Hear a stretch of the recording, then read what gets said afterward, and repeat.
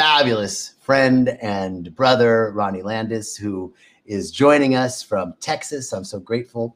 And I'm going to tell you a little bit about Ronnie in a minute, because I want everybody to hear about this amazing being. So while we're waiting for some folks to start streaming into our loving room, I want to tell you about Rhythmia and what's going on here. We are open. We've been open since November. We're having amazing retreats every week. Call the number right there. Call that number and talk to our amazing call center who can help you book your stay. We are so safe.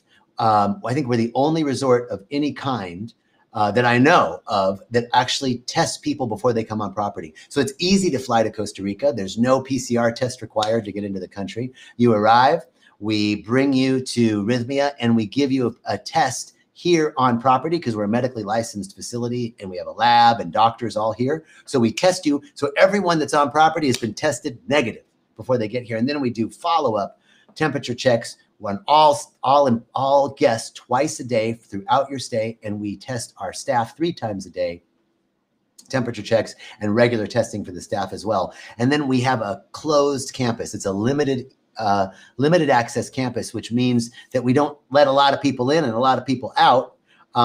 You can check in, but you can't check out. But actually, the truth is nobody ever checks out of Rhythmia, because the same person that checked in isn't the same person that checks out. You leave that old carcass behind as you rise up on the rock, baby. So come check us out. And then when you have to get back into the States, you need a PCR test to get back. No worries. We do that here. So we got it all handled for you. The easiest, safest international travel you'll have, a transformational vacation. So all that said, to be able to welcome my brother, Ronnie Landis, let me tell you about this amazing being. Ronnie is a leading expert in holistic health, natural nutrition, and human potential. He powerfully supports driven entrepreneurs, athletes, performers, executives, influencers to perform at their best mentally, emotionally, and physically. He explores the fringes of cutting-edge health, science, food-based nutrition. He combines self-mastery training, supplementation strategies, and a deep passion for helping others overcome long-held mental and emotional roadblocks so they can experience every area of their life at their full potential. That sounds great. I'm in. Ronnie is a public speaker, teacher, published author of multiple books. You see all those books behind him? He's an amazing author and a holistic performance coach. And above all else, a man who has devoted his life to uplifting humanity to its next level. Woo! That's a beautiful thing, Ronnie. Ladies and gentlemen, please welcome Ronnie Landis. Hey, Ronnie.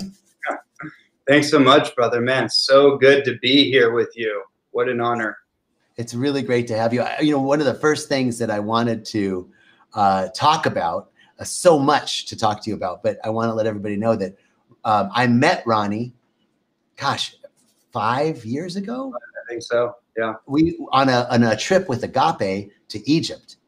Mm-hmm. And that was such an amazing trip, man. Such an amazing trip. And that's where I got to know Ronnie, and we had some amazing experiences. There are still things from that trip that are resonating with me, messages that still resonate. Ronnie, tell me a little bit about your takeaway from the trip and what was resonant for you. Man, what a great way to start the conversation. Yeah, 2 weeks in Egypt with you, with Michael Beckwith, with Akili Beckwith, Keith Mitchell, Brandy, I mean, so many others.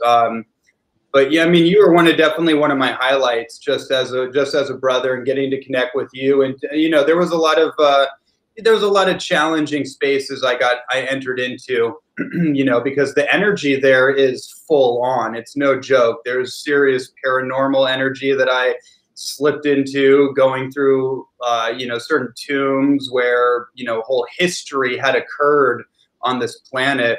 And, you know, I definitely had to move through some challenging spaces within myself. But I'd say, man, one of the takeaways, that's actually an interesting point. Boundaries, energetic boundaries was really a big takeaway that I think of now, like actually putting on the armor of God, right? You know, like when we're going through life, we're going through ancient energy, if you will. And that's certainly what I experienced there in different times. there's both light and dark energy, right? And if we don't have that armor on, we become susceptible to all kinds of things. And there were times where I actually got hit by some kind of energy, and the next day I'm like, I'm not my normal self. I'm laid out. I'm in some kind of weird funk. And I remember being in that funk, and it was like nobody really wanted to talk to me. And you came over and talked to me, and that was actually really, really helpful. I remember that moment. You were just there as a brother, like, hey, how you doing? You seem a little down. Just want to make sure you're okay. And just little things like that meant everything. And yeah, I wanted to say that. And aside from that, man, wow, 2 weeks in Egypt. It's hard. I'd have to like really meditate on it because it was like so much had happened. I will say this, the one thing I did get for sure is you remember where we were on the Nile and we were on the boat, and there were all these guys coming over on other boats trying to sell us clothes. And I was just like, this is amazing. This is the definition of hustle and grind. If there, I remember telling Akili, I said, don't ever let me complain about anything. That was, you know, as you were talking about the energies, I remember, and I just came across this picture recently. I was looking back to that trip. I wanted to get a picture for a presentation I was doing of one of the pictures I took in a temple. And I found a picture of you and me in the Holy of Holies next to, was it Hagra? Hagra? I can't remember, but she was the goddess that was a beautiful woman and also turned into a tiger. And she had the face of a tiger and the body of a woman. And we were in her temple at the Holy of Holies. And there's you and me are standing on either side of the statue, and there's all these orbs. Yeah, that's right. That's right. Yeah. And I remember so clearly. Do you remember that meditation? So just to bring everybody up to speed, the theme of this trip was that the Nile is like the spine, and that the temples along the Nile were the chakras, and the pyramids were the crown chakra, right? And we started in the big pyramid in the King's Chamber with a meditation. And then we flew down to Aswan, all the way south at the Sudanese border, and we came up the Nile and did chakra, activated different chakras with all the temples. So in that meditation in the King's Chamber, we were led on this meditation, and Reverend Michael said, you were called back here. Your soul called you back. You left something here. What was it? What was it that you left? You left a message for yourself in Kemet. And what is that message? And he led us on this visual, and then we came to a door on this journey, and we were to open the door, and the message was to be revealed. Do you remember that? And do you remember what your message was? That's amazing. I remember, here's what I remember, and it's quite hilarious. It wasn't at the time. When all of that was happening, my bladder was filling up like business. So we're all in this pitch black Pharaoh's tomb, and like Michael Beckwith is channeling like nobody's business. I've never seen him go that hard before, and it's like everything is just going on, and the whole time I'm sitting there like breathing because I have to go to the bathroom more like harder than I've ever had to in my life. So I don't remember the question. I don't remember the answer. I just remember like getting through that, and then eventually getting outside and having my and like there's no like restroom in the tomb, right? And to get there, man, I'm just remembering how much it took. We had to like crawl. There were places where we had to get on our knees and go up and down and all the way to get up there. So it was a long way out for you to have to go to the bathroom. I wanted to go really fast, but I had to go very slow. So your message from Egypt was go to the bathroom as often as possible. That's right. It was all those Turkish copies.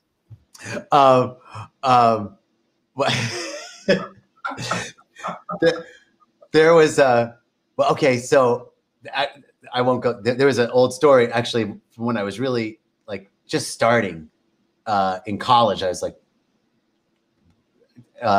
waiting tables and in college, and I was really young, and this old man came into the restaurant for lunch, and he was like 98, and he was so with it, man. At 98, he was hilarious, and he kept telling jokes, and he was witty, and I was so taken with him. I remember this has to do with going to the bathroom, and I said to him at the end of the lunch, I was like, "Sir, you know, here I'm like 20 or 19, you know." And I go, "Sir, you're so buoyant and full of life, and you know, I want to know, what advice would you give me about life? Like, I'm starting on this road that you've already been down. What advice would you give me on your 98th birthday, you know?"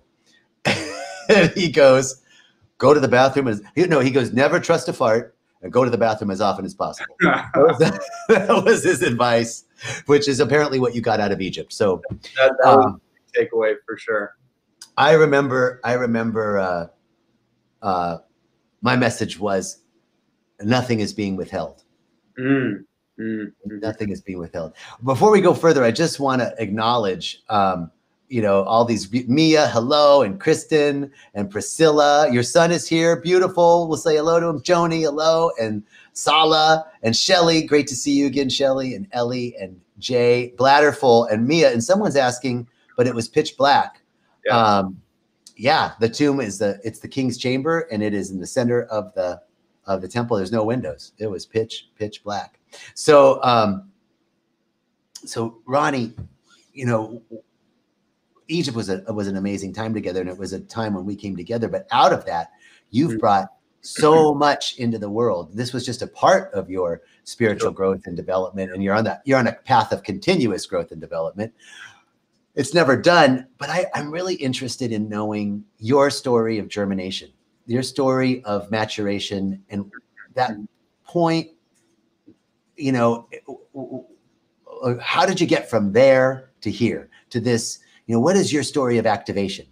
Would you share that with us? I don't know if that's a clear question or not, but that's what absolutely clear. And I'll keep it as as simple as possible. So, yeah, I mean, I've had a series of milestone moments in terms of like my awakening experience, waking up out of the dream spell of the you know, the 3D materialistic, you know, left brain type of analytical reality, you know, the props and the stages that we all are navigating through and all that. And so I was raised as a martial artist since the age of 4, and I was actually a international competitor in Taekwondo. I ran a martial arts school with multiple hundreds of students and competed full time.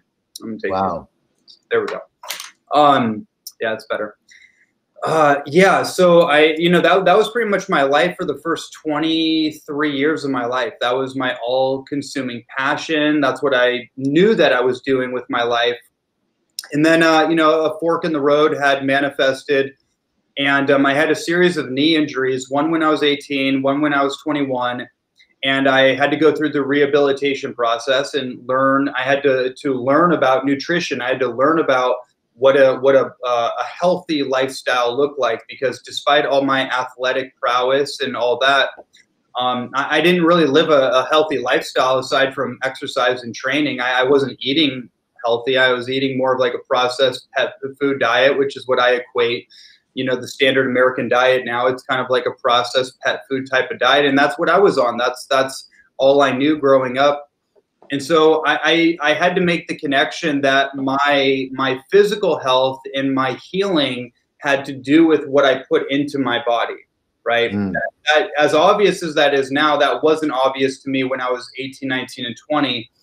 And then I eventually landed on YouTube University and started just studying health, and started stumbling on all these videos like raw foods and juicing and vegan vegetarianism at the time, and getting into you know, all that stuff. And it changed my worldview, it changed my consciousness, and it definitely changed my health. And so basically what ended up happening with me is that I decided to ask myself a question. I just said, what would happen if I went on a 30-day raw vegan diet? And just what would happen? I have no idea. I'm just like, what would happen if I did this experiment? What did happen is that I healed my knee injuries. I healed both of my knees. Completely. I had to ice my knees every single day for years. After every workout, I'd ice my knees and do the whole thing. I didn't have to ice my knees anymore. All the inflammation started to go from my body. And then I had something happen up here. Something shifted up here. And I started to realize that not only was I out of pain, but, or here's what I'll say about it, because this is an important point I want to mention. Okay. Is this is what happened to me, and this was the consciousness shift that I had that led me into what I do now. I realized that everybody is walking around with pain, you know, psychological, emotional, physical for sure. People are loaded up on all kinds of whether it's psychiatric or pharmaceutical drugs, trying to medicate and manage their pain symptoms. Whatever it is, that everybody has some kind of pain that they're carrying with them. And I didn't realize that before. That wasn't, you know, it's kind of, yes, that's probably true, but I didn't think about that. That wasn't like up in my face. And then it just dawned on me, because after those 30 days, I had forgotten that I was ever in pain. I was so accustomed to being in pain or having a knee injury. So there was an identity of who I was based on that. And then I completely forgot about it. I went and ran 5 miles in the hills. I came back and I was like, wait a minute. What just happened? I haven't been able to do that for years. Wow. I forgot about that version of me that was injured or was rehabbing. And then that's when I realized something about healing and transformation, which is like, it's forgetting about who you used to be. It's forgetting about the fact that you were in pain, like forgetting that the pain is even there. And so for me, that was my major transformational moment, if you will. And what happened to my consciousness was I just no longer desired to pursue a life of athletics. Still love it. But something just changed and shifted. And I decided I wanted to be an orator. I wanted to be a voice for a message. And all of a sudden I had a new message. And that started out, you know, getting into the raw food world and getting into superfoods and juicing and cleansing. And over the last 12 years, that's kind of become an integration between psychological, emotional development, and then the physical optimization, which is, you know, the nutrition, the lifestyle, and all those things wrapped up together. But it's really whole human healing as a whole. And I will say, the Egypt trip and all the agape work over all the years and all the influences into spiritual development, metaphysics, all that, for sure has greatly influenced my perspective on, you know, just what I do in the world. It's not just nutrition. It's not just what you put in your mouth. That's probably the biggest lever that somebody can practically do to create the most amount of change. But we have to address what's going on up here. If we do not address this, and we don't address this right in here, what's eating at us, what's keeping us up at night, not just taking the melatonin supplement, but actually what's keeping us up. You know what I mean? Yes. And we're not going to be able to heal the ills that ail us. And that became something that I just became very passionate about, because I had to figure out the quandary of my own existential issues, if you will. And that I'll leave it there. I'll leave it on that for now. And, you know, we'll see where that goes. I love what you said, that you had to give up this old story, that your old identity of being in rehab, of rehabbing, and like the whole ritual, I'm sure, of icing the knees. And I just heard this story of these 2 Buddhist monks that needed to get across the river. So they get a canoe and they get across the river, and then they pull the canoe out of the river, and they put it over their heads. And now they're walking with the canoe over their heads, and they've been on land now, and they come with the canoe, and the master says, "Why are you carrying a canoe over your heads?" And they said, "Well, we had to get across the river." He said, "Well, you already got across the river."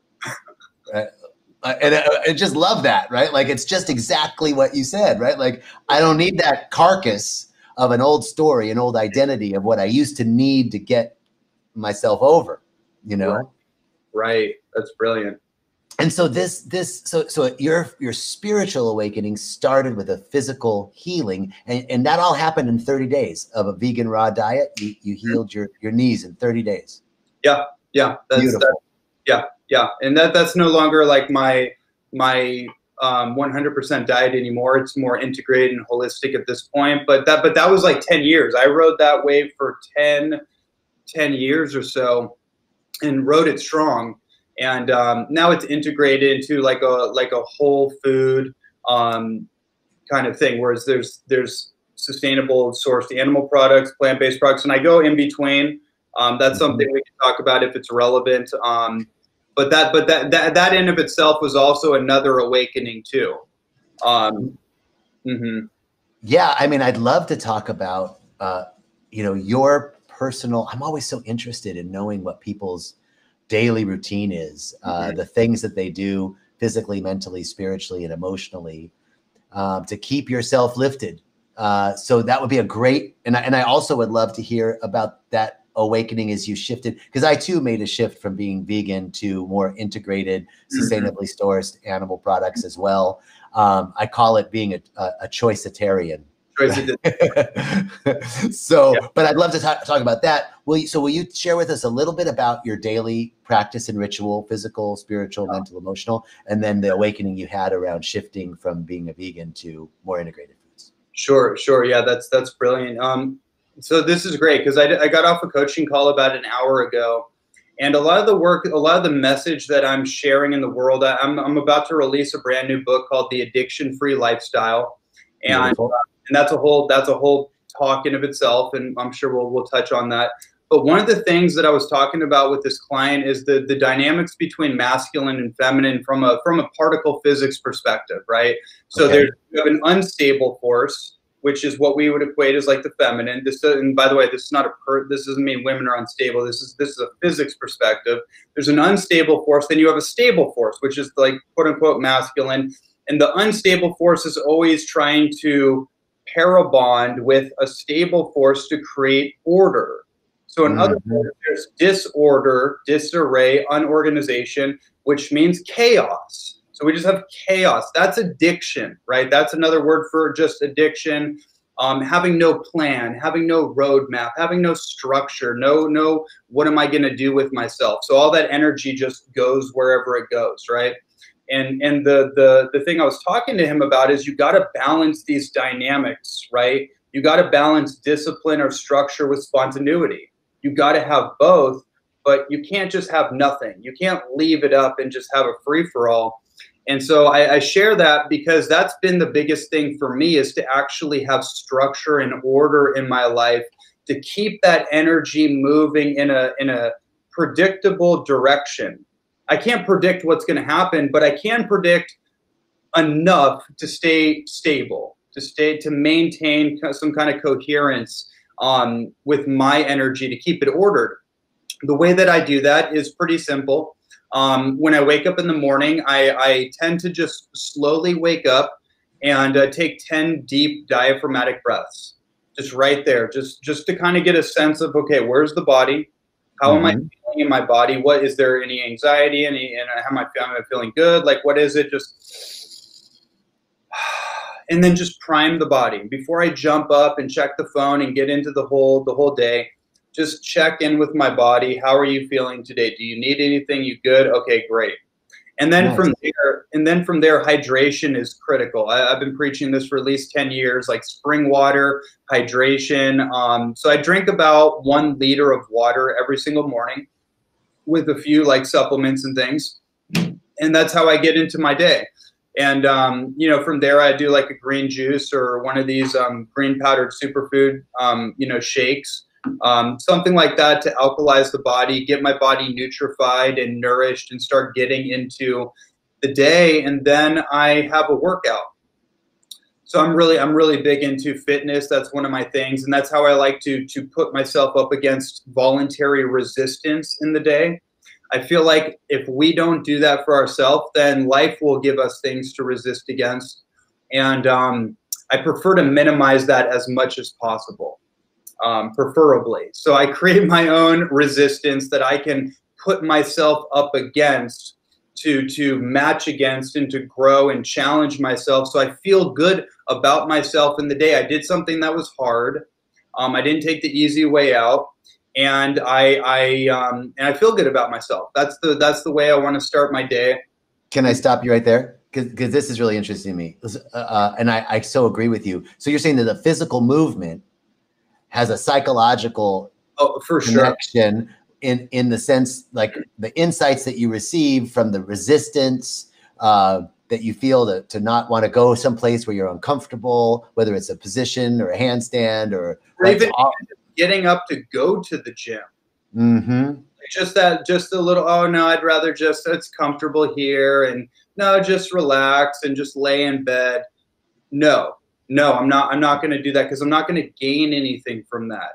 But those thoughts come up, and sometimes I'm tired. Sometimes I didn't get as much sleep as I might have wanted to, so I'm more susceptible. It's entirely psychological. I think it's entirely psychological. The physical side is just the benefit, like getting muscles and whatever. That's cool. That's the benefit. But it's actually keep going until I get to that point where I feel like, okay, I did it. I'm happy. I'm ready to go to the next part of my day. Beautiful. So it's checking with the body, breathing in the morning, hydrating, alkalining the body, then moving the body, finding the places of resistance, and that out pictures in the rest of your day that you've already overcome some resistance. Right. You've already challenged yourself. You've already gone to those places, and it kind of primes the pump for the rest of your day. That's right. Yeah. And if nothing else gets done in the day for whatever reason, the workout is an accomplishment, right? Like there's still something that I accomplished. I did something, I overcame something. I can feel good about that. But more than not, that actually carries me into the rest of the day, to be able to achieve whatever it is I'm trying to do. So awesome. I agree with you. I've been working on a handstand for a while now. I still can't do a handstand, but I mean, I can. I'm still working on it. But that has been like, oh, when I'm up there and I think I'm going to fall, how reactive am I? Oh, could I just take a breath and get a little bit more while I'm up there? What if I did that in life? Like I've had so many insights just around pushing myself into the uncomfortable areas. Like you said, right? Just around a handstand, it's been one of my greatest teachers. It's amazing. So, let's see, there was something else that you said. Oh, well, all right. So now after talking about your daily routine, you were going to talk about your awakening around moving from veganism to a more integrated. That's right. Yeah, and I'll try to keep this as short as possible, but it is definitely a story worth telling, especially for everyone out there that is considering, maybe you're on the vegan path right now. I was on that for the better part of 10 or 11 years. I've written multiple books that were tied to that. I've given literally hundreds of lectures on raw foods and superfoods and herbalism and cleansing, detoxing, healing, the whole gamut. I was in the raw food, superfood speaking circuit and all the whole thing. So I say that to let you know that I could argue that argument better than most people on that argue against it. I just want to make that point. So I did for a long time, and I was thriving for a long time until I wasn't. And it wasn't obvious to me. It was kind of slow decline of just even a little bit mental faculties, just bodily energy, virility, just like kind of life force energy. It basically reached like a glass ceiling. I just kind of hit after about 7, 8 years. I kind of hit this point where I realized that, if I stay here, nothing's going to really get better from here. Like I'm not going to be able to go beyond this point. I'm better than most people from a health and fitness and just, performance perspective, but I'm not nearly where I want to be. And so ultimately what happened for me, and this was a year ago, this was about 13 months ago, actually, when I decided to incorporate meat back into my diet after 10 or 11 years.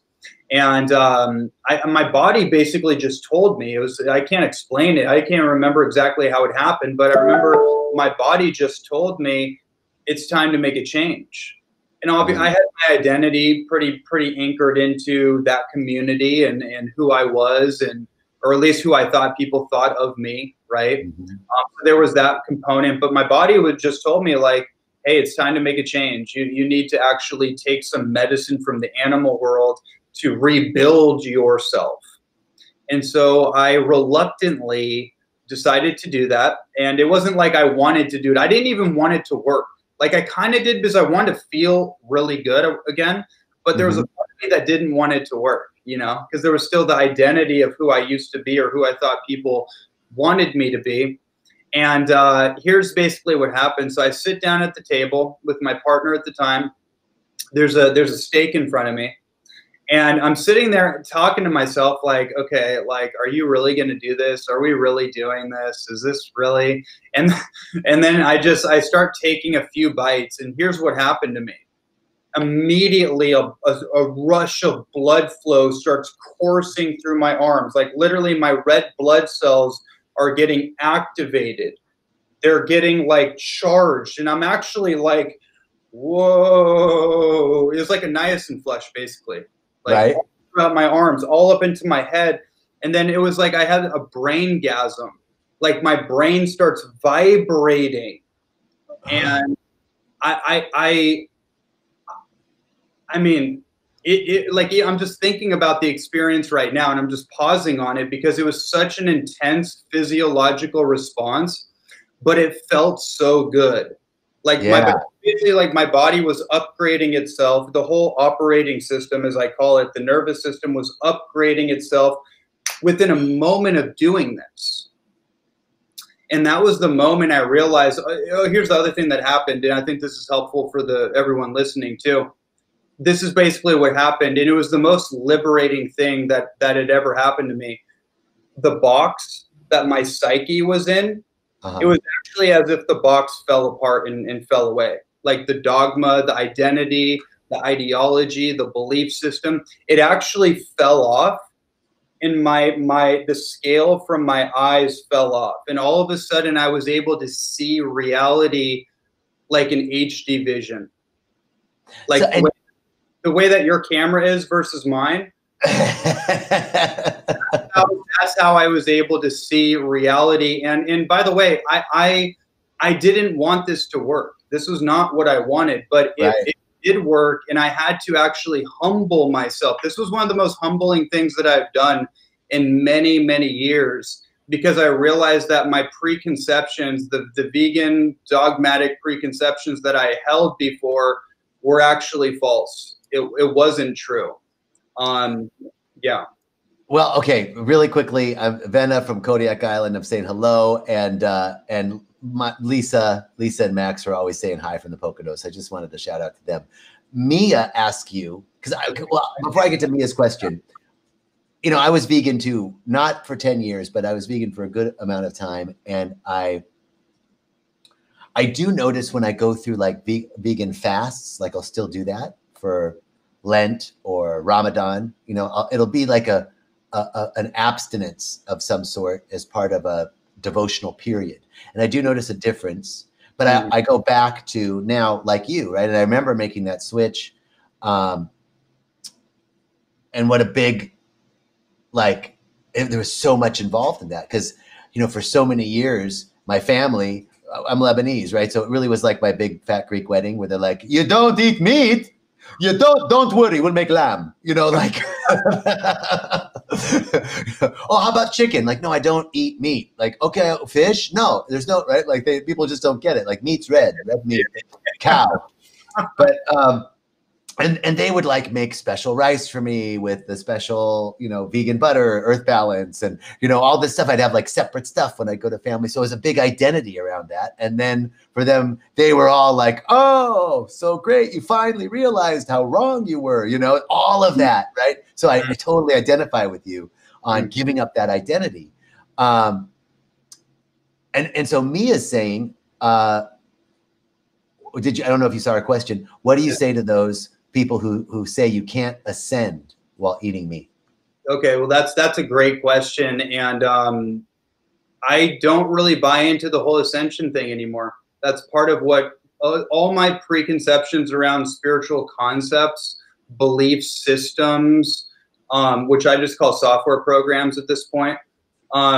They all actually went out the door. Now that doesn't mean there aren't principles that are tried and true, but the belief programs or the storylines wrapped around the ascension story, like this is what you need to do to ascend, and where are we ascending anyways? Like, I personally think we need to focus on ascension, like into this physical body and getting really comfortable being anchored in our physicality, because I think a lot of the spiritual community is all about transcending the body, which even Siddhartha, i.e. Buddha, realized was not the way. He punished himself and deprived himself almost to kill himself until he realized, like, oh, wait a minute, I'm still not free of my suffering. I still haven't solved this problem. Yes. And it wasn't until he accepted himself and his body that he was able to reach that kind of bodhisattva, embodiment. So I think actually what we need to do is embody and really get really like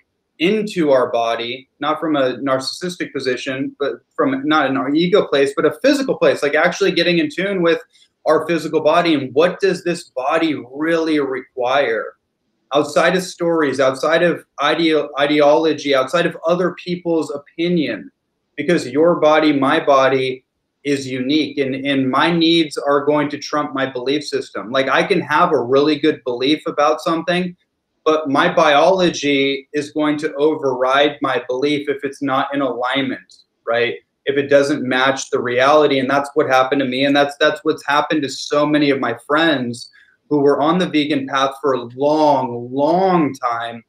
And then they had similar experiences. So, I think we have to get clear about what that idea of ascending even means. And is that even a real thing? Is that even something we need to focus on?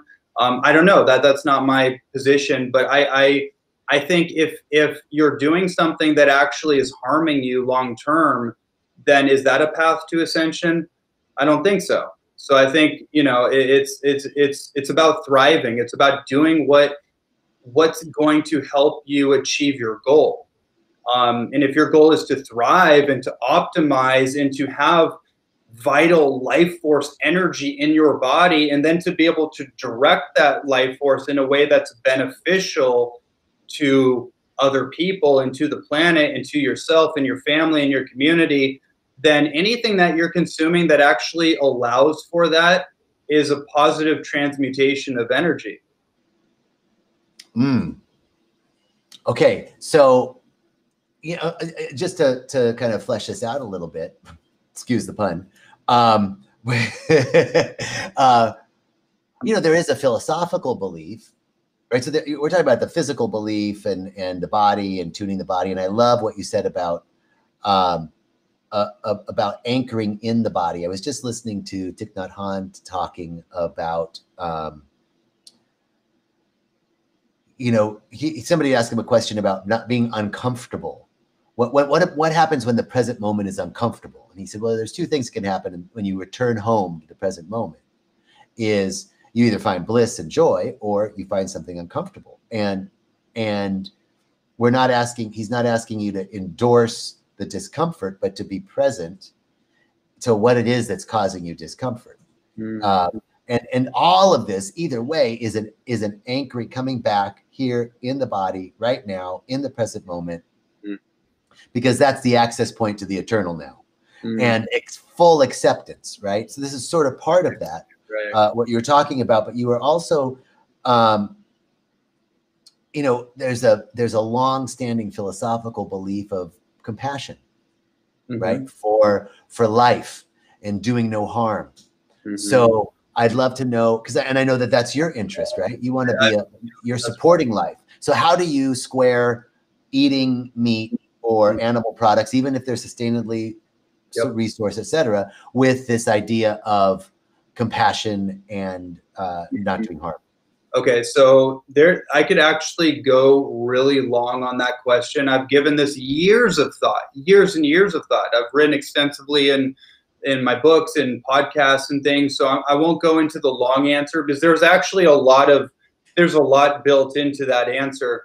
Let's talk about the ahimsa principle from the Vedic yogic system, right? Because that's where the Hindu system is really where the whole idea of vegetarianism comes from, especially from kind of the spiritual communities. They're very rooted in the kind of Ayurvedic and yogic principles.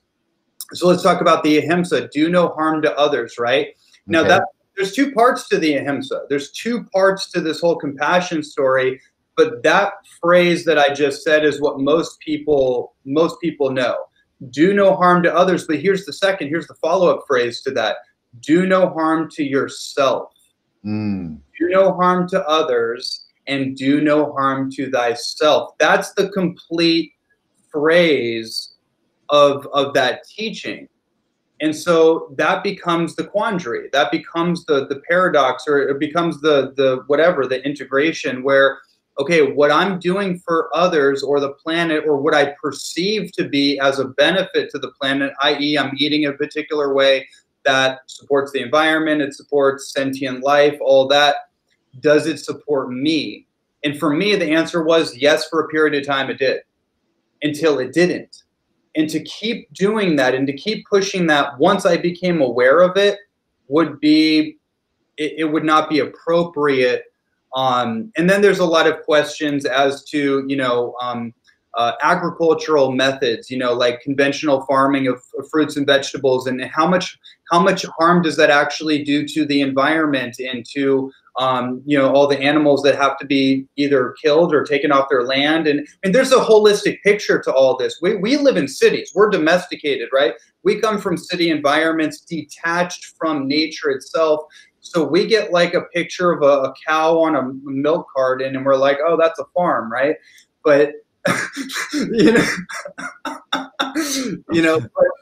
once you actually go to farms and you talk to farmers and you understand that there's a difference between conventional big agriculture and chemical-based agriculture and factory farming, by the way, which is an atrocity. It should never have happened. It's the worst thing ever by far. It's like Yes. like cross nutrition. So let's just make that distinction very clear. When it comes to factory farming and caged farming and in the abuse of animals, that is absolutely inexcusable by any measure. And that's not what I'm talking about. What I'm talking about is responsible agriculture, biodynamic agriculture, and animal husbandry, which is humans and animals who actually work together, and animals that are domesticated that, if put into the wild, would actually have a much worse fate, due to predation, due to predators in the wild. Remember, the wild has predators that, that their fate would be very, very, it'd be, whatever word you want to label it. It would be the natural order of things. So these animals actually have an incredibly good life. And then at the end of the life cycle, there is a transition, and it's done as smoothly as possible. So whatever your thoughts around that are, that's kind of my perspective and how I reconcile all that. And that's the thing too, right, about life. It's like, you can't have it one way. That's one thing I've learned as I've just kind of matured as a human being. I can't have things one way. It's not like a one seasonal reality where it's always sunny, like in Southern California. Like there are seasons and cycles. There is a down and there is an up. There's a light and there is a dark. There is a pain and there is a joy. And we're born and we will transition too. So that's my kind of philosophical 2 cents. Well, and I so appreciate what you said. And I think too of our Native American and indigenous peoples who were so connected with the land and with the animals, and they realized that there was an exchange. There's an energetic exchange, and they would honor that exchange. I traveled in Peru with a beautiful man from the Kogi tribe, Mamo Alejandro, and they consider themselves the big brothers of Pachamama. And everywhere we went, we would be walking, or we come to a new place, a new valley, a new town, it didn't matter whether it was in nature or more urban. He would see something, and that would be a sign, a rock that looked like a frog, or a tree, or something that reminded him of something sacred. And we'd stop, and he would say we'd have to make a pago, we'd have to make a payment, because we had to balance the energy. We're taking the resources from this land. We're using the water. We're using the food. We're using the resources of this area. And we have to ask the ancestors of this area that will you grant us this? And then we have to give them something in exchange. And sometimes it would, if we didn't have something to leave, he would urinate, right? Like just leaving something in a prayerful and conscious manner to balance the exchange. And so I think that also around. You just brought something up that I think would just kind of help balance this too. Because I did have this feeling before I ran this experiment. By the way, it's all just an experiment. You're just running an experiment to see what feels right. Just, you know, yes, no, good or bad, whatever. Just running an experiment to see what works, what doesn't. Before considering this, I always had the thought that if I was going to eat meat, I'd have to be willing to kill it myself. I don't want to be detached from that process. Like, that's a deeply emotional, that's a deeply responsible process to take a life and then go through that process of preparing it. And I felt like, no, I don't think I can do that. I mean, if I had to do it, I could, but just like to go out there and do it, I don't think I could. And you know, just meditating on that. One thought did come to mind, which is that if I'm not going to put this energy into my dharma, into my dreams, into my goals, like if I'm not going to actually use this energy for something good, then I shouldn't do it. I shouldn't consume that meat. But because it is energy, it's life force energy. Like I had a shamanic experience in that when I had that steak. This continued for a couple days. This whole physiological upgrade. I actually had a moment where I closed my eyes and I could feel the animal. I could actually feel the animal that I was consuming, and it felt as if it was transferring its life force into my body. Like, it's like, here, take myself. And I had heard people talk about this, but you know, when I was on the other swing of things, I was like, no, whatever. You're just saying that because, you know, you're just validating eating meat. I had the experience. And I've done a lot of plant medicine as well. So I was like, okay, wow, this is a shamanic experience I'm having right now with this, eating this, you know, this meat here. And so that all that kind of laid into this deeper reverence. I actually have more reverence and feel more connected to animals than I did when I was trying to avoid that whole part of you know, our kind of food agricultural system. You know, I think that first of all, one of the things that came up for me while you're talking is to be very clear with everyone. You said this is an experiment, right? So there's no normative statement. There's no, you should eat meat or you shouldn't eat meat. You should do this, you shouldn't do that. Nobody's recommending, right? I'm telling that to the audience. So this is just Ronnie's experiment and my experiment, and encourage for you to experiment and to see what works for you, right? It's like, try it. Try whatever it is that you're inquiring in. And the second piece is this truth, I think, in everything that we do. That it's less important what we do as what we think about it while we're doing it. Like, it's more important the thoughts and energy that we're putting into it while we're doing it. And I just think that's, you know, is bringing this. I mean, I've never experienced feeling that transfer of energy, but I haven't ever thought of that. And so now I'm going to bring that awareness. So can I bring some more reverence? I mean, I pray before every meal. And sometimes I start eating before praying, and then I stop and I go, thank you for the food I just ate. But it's so important to bring that awareness. It's just about awareness. So you brought such a beautiful story forth, Ronnie. Thank you. To bring that awareness of this is an energetic exchange, whether it's the vegetables and or whether it's an animal product, right? Whatever it is, we're consciousness to it. That's one thing for sure. These are all like plants, fruits, vegetables, like the plant kingdom, the fungi kingdom. It's living too.